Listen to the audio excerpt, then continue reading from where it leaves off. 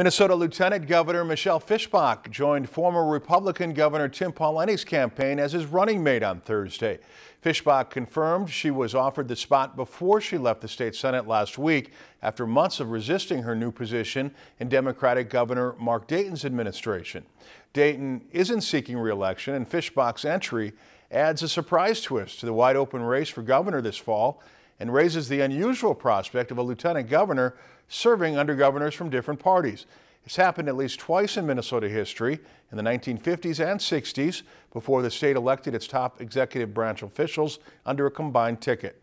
Pawlenty touted the addition of Fischbach to his campaign, stressing her legislative expertise from 22 years spent in the state Senate.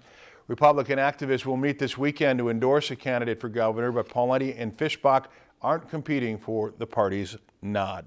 If you enjoyed this segment of Lakeland News, please consider making a tax-deductible contribution to Lakeland PBS.